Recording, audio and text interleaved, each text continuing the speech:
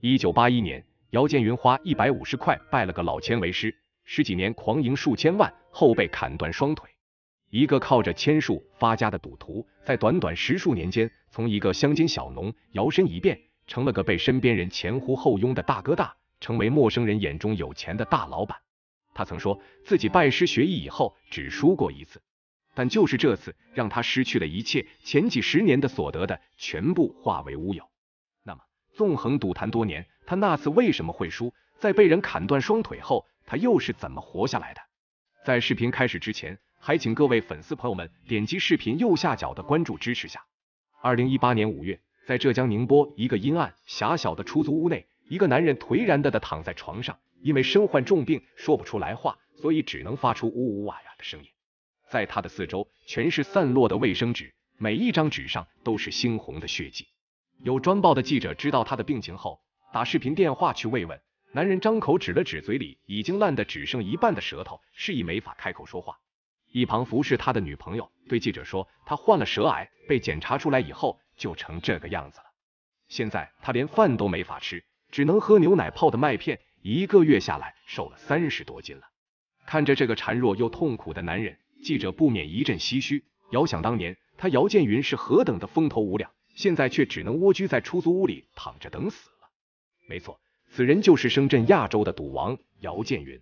1963年，姚建云出生在江西抚州一个普通工人家庭里，日子算不上多富裕，但是温饱还是不成问题的。可由于父母工作繁忙，只有个非常宠他的外婆负责管教他，而姚建云就在这种长辈的溺爱下养成了不安分的性格。上世纪70年代，连小学都没读完，姚建云就开始混迹街头了。跟着附近那些不学无术的青年，他没少干些让父母操心的事。为了改变他的性格，让他知道挣钱的难处，父亲把不听话的姚建云送到了市里一处建筑工地上，要他学着吃苦，快点成长懂事起来。没想到他父亲本意是为了他好，却在无意中还让他走上了一条再难回头的绝路。建筑工人干的活是非常辛苦劳累的，那时候姚建云才14岁，哪能吃得了这份苦？干了没2天，他就浑身酸痛，只得躺在工人寝室里。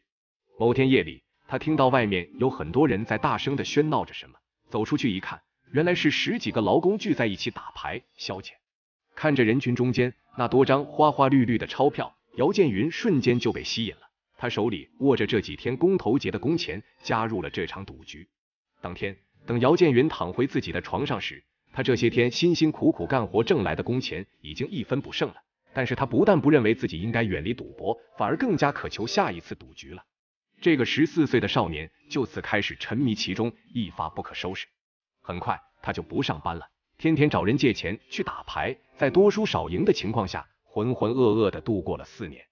有次他又输得精光以后，自己突然醒悟了，他认为长此以往输下去肯定是不行的，他得找那些高手学学怎么打牌才能提升赢的概率。1981年，在通过和朋友无意间的闲聊，他偶然得知附近有个很厉害的高手，一手赌术玩的是出神入化。这人出去打牌很少有输的，但奇怪的是，他从来不打高端赌局，只简单玩玩，找个生活费。得知这个消息，姚建云第2天就买了些礼品，揣着自己身上仅剩的150块钱，走到那位高人的家门了。姚建云这是去干什么？他后来又是怎么成为所谓的亚洲赌王的？1981年，18岁的姚建云拜赌鬼为师，后成千万富翁，手下小弟无数。一个来自江西的小城青年，因为无意之中接触到了赌博，染上了毒瘾，从此一发不可收拾。与那些倾家荡产的赌徒不同，他在上世纪80年代，自己都才20出头的年纪，就靠着一手出神入化的赌术，纵横内地、香港、澳门数个地下赌场，为自己赢下千万身家。可常在河边走，哪有不湿鞋的？他的对手一次险恶万分的精心布局，让这位亚洲赌王彻底无法再翻身了，连赖以为生的专门用来出签的左手手指都被人宰掉。没了吃饭的家伙，他是怎么活下来的？又是如何从一个人人唾弃的赌徒，成为一个备受人们尊敬的人生导师的呢？1981年，江西抚州一个破落的民宅外，一个留着长发的少年，双手提着水果，夹了条烟，敲响了大门。半晌，一个邋遢的中年男人从门缝里探出头来，带着疑惑的眼神，上下打量了这个年轻人后，不解地问道：“有事？”没等中年人反应过来，姚建云就鞠了一躬，表明了来意，他要拜师，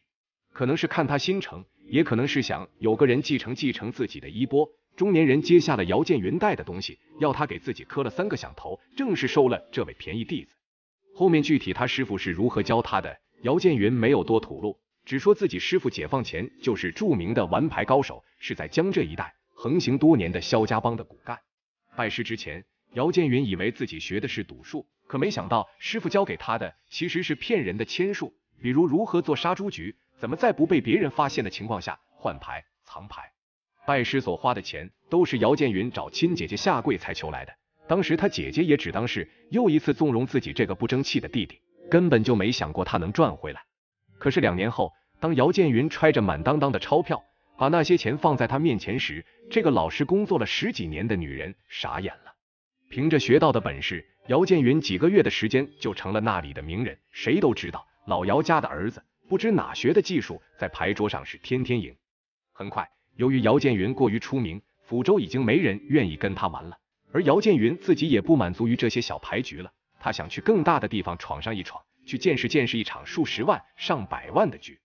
此时的他全然忘了师傅在他学成的时候说的最后一句话：江湖险恶，好自为之。在其后短短数年间，尧建云从南昌赌了一阵，又去了浙江金华，在浙江金华以开饭店为幌子，赢了几个大老板后，他又跑去了广东，最后去了深圳，不断的去更发达的地方赌钱。他打的牌也是越来越大，一把牌就是上百万的输赢，一晚上下来能让很多所谓的企业家大老板输得倾家荡产。那时候尧建云可谓是要风得风，要雨得雨，穿的全是名牌，用的全是珍品，吃住都在大酒店，身边的伴侣换了一茬又一茬，不是娇美的女大学生，就是风姿绰约的丽人。随时出行，身前身后跟的全是小弟，随口说个话，众人争着附和，走哪都有人认识他。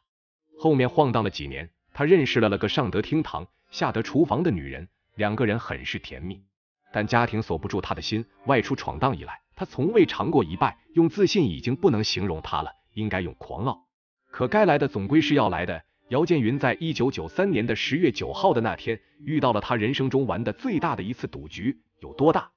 对家要的不是钱，是他的命。这是怎么回事？1992年，靠着出千赢得1000万身家的